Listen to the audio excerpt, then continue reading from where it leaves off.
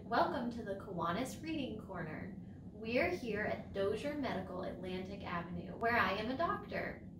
I would like to read to you today one of my favorite books called The Rabbit Listened by Cori Doerrfeld. It's about a little boy who makes a creation and then it all goes wrong. One day, Taylor decided to build something new, something special,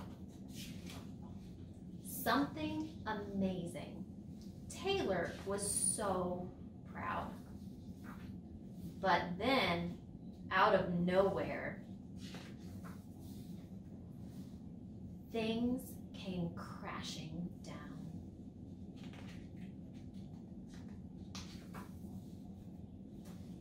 The chicken was the first to notice.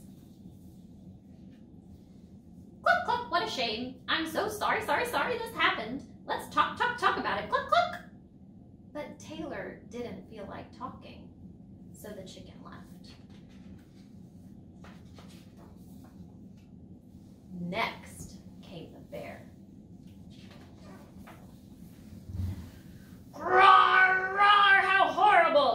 You feel so angry. Let's shout about it. Gar, rar, grar. But Taylor didn't feel like shouting, so the bear left. The elephant knew just what to do. Trumpet-ah, I can fix this. We just need to remember exactly the way things were. But Taylor didn't feel like remembering, so the elephant also left.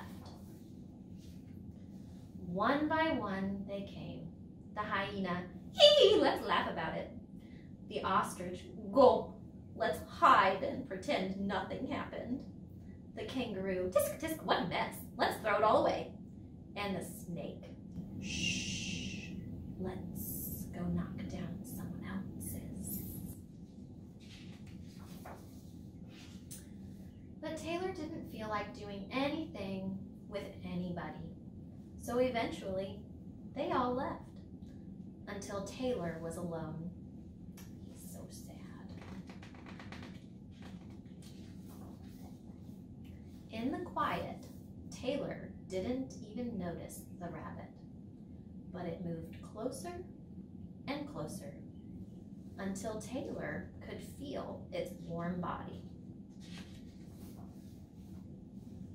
Together, they sat in silence until Taylor said, "Please stay with me." The rabbit listened. The rabbit listened as Taylor talked. The rabbit listened as Taylor shouted. The rabbit listened as Taylor remembered and laughed. The rabbit listened to Taylor's plans to hide, to throw everything away, to ruin things for someone else. Through it all, the rabbit never left. And when the time was right, the rabbit listened to Taylor's plan to build again. "I can't wait," Taylor said. "It's going to be amazing." Look at that. That's the end of our story by Cori Doerrfeld. So, thank you so much for reading with me today.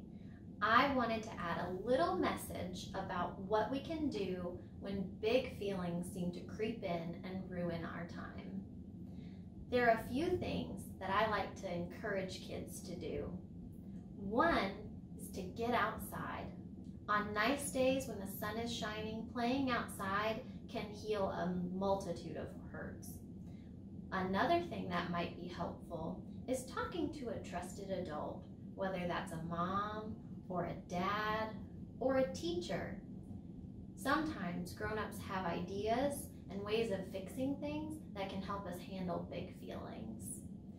And other times, when we just want to be by ourselves, we can color or we can write about it, and sometimes by creating something new, those feelings can get better.